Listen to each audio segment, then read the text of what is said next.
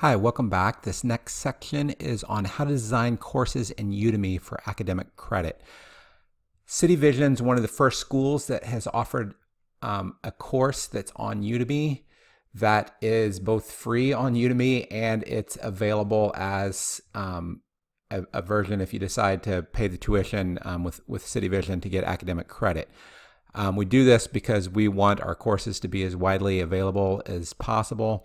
What we're really trying to do, as I mentioned, I am an MIT graduate and co-founded a research group there. MIT's really been a pioneer in this space, and we're trying to replicate that model, but to make it more accessible to the masses. So MIT was one of the first programs to combine MOOCs with credit, and they did this with their edX MicroMasters in Supply Chain Management. And this is really the model that they developed, is they had 243,000 free edX non-credit MOOC participants. Then out of those, 1,900 became certificate students. So they paid $1,350 to become a certificate student, and 622 completed.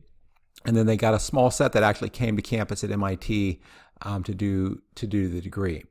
So we're trying to do the same type of thing, but working with Udemy. So we have free MOOC students in Udemy. We'll probably have about 10,000 pretty soon. And then we have an accredited instance of the Udemy course in our learning management system. We use Populi. So students who are in Udemy, they're not getting credit. So if you're taking this, you're not just getting credit from Udemy, but you could sign up and then take the accredited instance of Udemy in our LMS. And I'm trying to use this as a model if other schools want to implement this. And then you can complete a certificate program of 4 courses and then potentially go on to our degree program. So if you are a Udemy course designer, or if you are an accredited institution and you would like to have a Udemy course that's offered with your accredited program, here's how you can do it. So you design so that the accredited version is as similar as possible to the Udemy version. So view the Udemy course as what people call courseware, and you assign it in your accredited course almost like you would assign an external book in your learning management system. A lot of schools will work with courseware from different vendors, courseware vendors out there, so it's very similar. So you try to design your Udemy course with the same number of sections as you have weeks in your LMS course. So we have 8-week courses. We created 8-week Udemy sections, and you have 1 Udemy section per week. For each weekly design, you assign the Udemy section for that week as required materials. You mirror the Udemy assignments in the LMS for each week. So that you can enter the grades in the LMS with comments or links to comments. This type of design is going to work best if your assessments are project-based.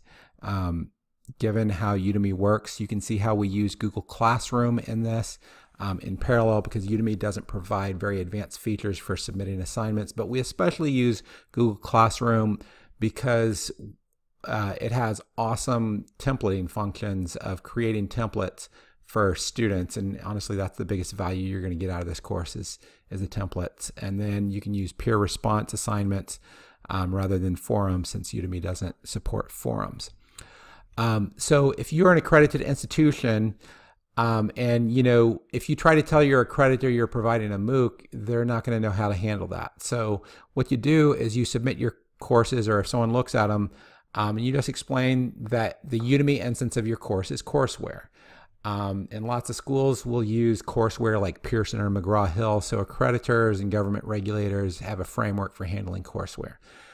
One of the issues is around timing. Some institutions will allow people to start and stop a course anytime, but most don't. So Udemy allows students to start the course at any time.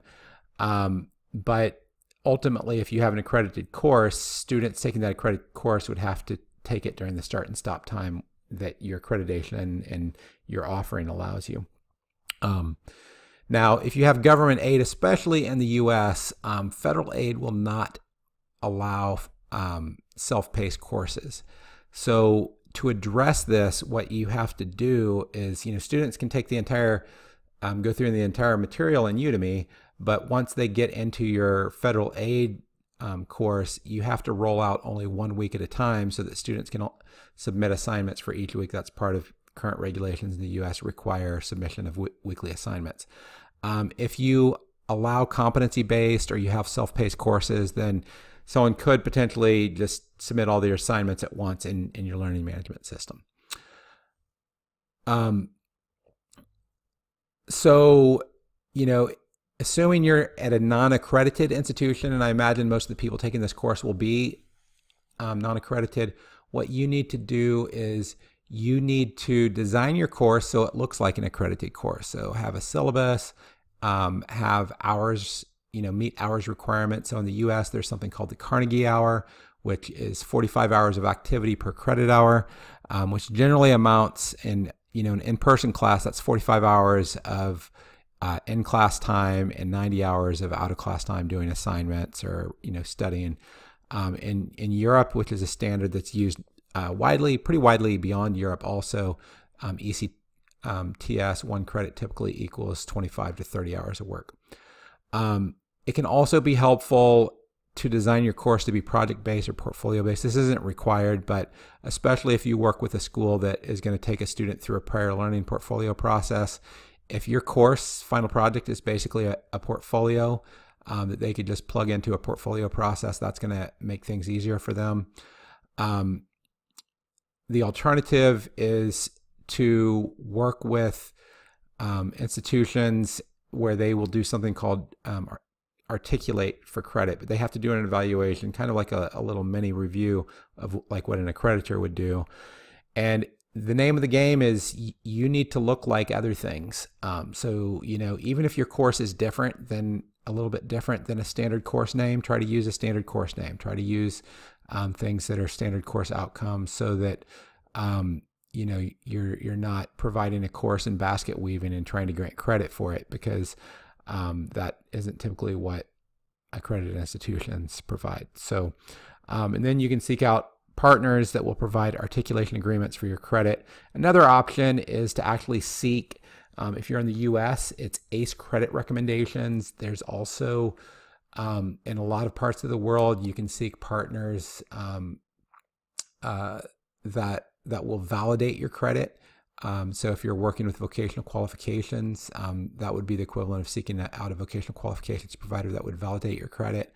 In the US, there's other groups like NCCRS, CLEP, AP, and other credit exams that you could use. And then you'd have to align your course with one of those exams if you decided to pursue that option.